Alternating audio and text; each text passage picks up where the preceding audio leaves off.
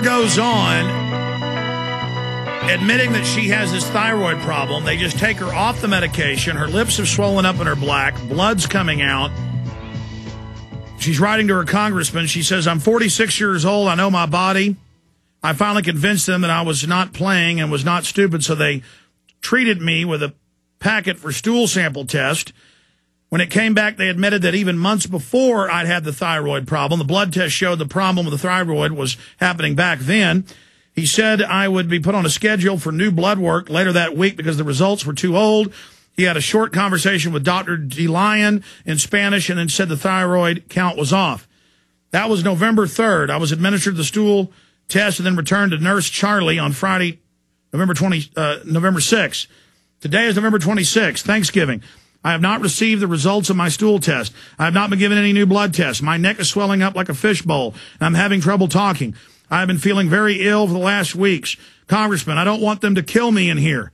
As you know well, I am being punished for exposing government fraud. However, millions of people don't file tax returns. I was just used as an example by the DOJ for the new program called the Tax Defiers Initiative. I have a wonderful husband and 2 beautiful children. I've already spent 21 months in prison for non-crime, and I refuse to come out dead or marred for life. I have not caused these people any problems. This is no threat, but just for your information. I have written the warden today. Things can't go on this way as I language in here for someone's political gain. God doesn't like ugly, and he is the ultimate judge and vindicator. That's right. These wardens, these police, these jail guards that are involved in evil, they all have the most hellish lives statistically.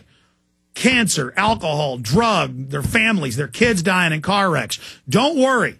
Anyone that abuses good people doesn't have to wait till they die to be judged. You get judged now. Anything bad you do in life comes back on you sevenfold. The good book says that, and it's true.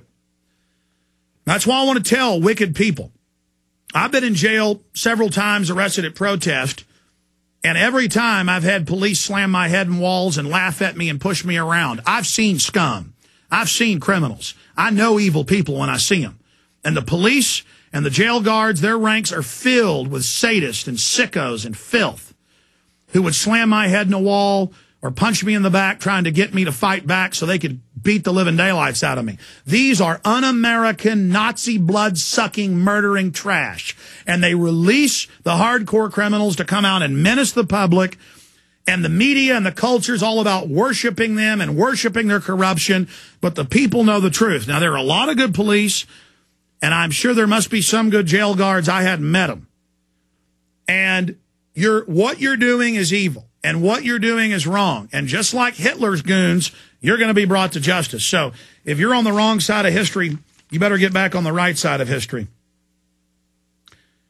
She's in the FCI Coleman Medium Federal Correctional Institution, P.O. Box 1032. Now, these crooks don't care that you know that they're killing her, but they are afraid of the political repercussions.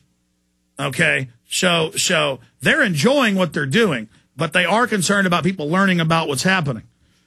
See, for a psychopath, it's the pain they induce on people is their daily pleasure. You like a cup of coffee or going fishing, they like torturing people. It's a petty power thing. They get off on it. Coleman, Florida, 33521. And the website information's up on Infowars.com. The phone numbers are up on Infowars.com. Everybody call these criminals. Let them know we're fully aware of their criminal activity. And let them know if they're wondering why their lives are so cursed, why they're so unhappy. It's because most of your prisoners are innocent people you're torturing to death. And you know why. You wonder why your life's so bad? It's because you're evil. Okay? That's why you're not happy. More evil isn't going to make it better. Back Sunday live, 4 to 6 p.m. Central. Great job, crew. Retransmission, jam-packed with the latest climategate info. Restarting right now at Infowars.com and PrisonPlanet.com on the audio streams.